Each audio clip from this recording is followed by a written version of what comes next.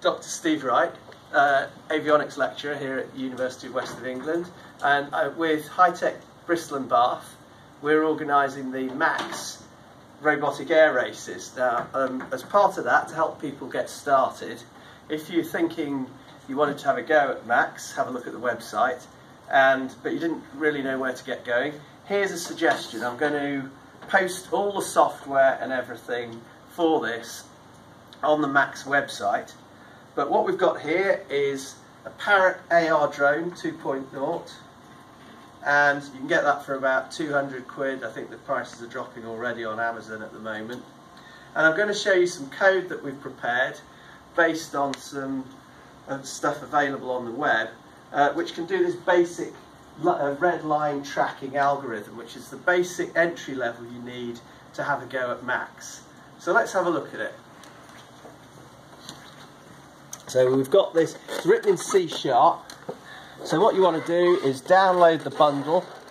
It includes all the DLLs you need as well. All the DLLs you need are in this library called Global Lib, and you will need to set a path to that directory depending on what your particular one is in your system variables. But here we go, we can download Visual Studio for free, and we can open the solution. When you get to have a look at the code, you'll find this piece of code here, this function called run mission. And that's pretty much where we've put most of the control in order to achieve this line tracking algorithm. It's very basic at the moment. Don't want to give you all the sweeties on the tray, obviously, but it should be enough for you to be able to set up the course in your own lab or even in your bedroom and get started. Here we're using a very simple Thrustmaster joystick, 15 quid from Amazon. And although obviously it's an autonomous race, I've found that having a joystick ready so you can position yourself and hit the button ready to go into automatic mode is absolutely invaluable. So let's see how well it works. Might work, might not. Let's have a go. So first things first, we're going to connect to the drone itself. They generate their own Wi-Fi hotspots. We've renamed this one after a spaceship in a sci-fi book. So there we go, synchronizing. Right, so we connect up and we get the main screen that we've written here. Go activate, and sure enough we've got the streaming video coming back from the device itself. Notice video channel, you can look forwards for the first person view of the drone, but for this to work we're using the downward facing channel. We select into the downward facing channel there. You could hack that when you've got the code to actually go directly to that downward facing camera. So we're all ready to go. Take off. So there we go. You see we're streaming video back from the downward facing camera. It's getting a lock there. I'll leave you to look at the code that does that. To make this particular algorithm work, I recommend we'll gain a bit more altitude, and I've done an altitude control based on this slider of the Thrustmaster. So I'm bringing it up to about 4 feet, 5 feet. There we go. And I'm just going to nudge it forward using the joystick into position over the line there.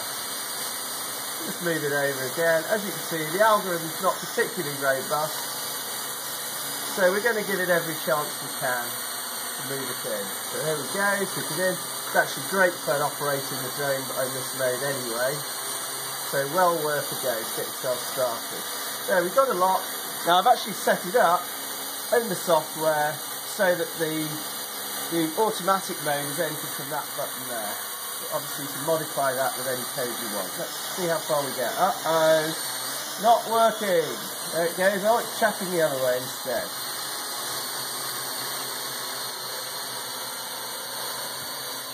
So maybe you can have a look at the display as well there. So you can see the drone fundamentally tracking the line. There it goes, taking the corner. So the idea is, with that simple code, you could probably enter MAAXX and get somewhere with it. You could run a good pit crew operation and maybe win the endurance prize. And great fun at the same time. It's lost lock on the line there. So I'm just going to spin it round and park the drone with land, click there. So there you go. The code good enough to get yourself started in an afternoon, maybe enter MAAXX if that's what you fancy. I'm going to bundle that up in a zip file, put it on the MAAXX website, and please, any questions, get in contact. My contact details and the MAAXX contact details are on the MAAXX website, and I hope to build up a list of frequently asked questions. I'm sure questions will come in about how to do things, and also I'll keep that document going live. But anyway, have a go at MAAXX. It'd be great to see you in January next year. Thanks very much.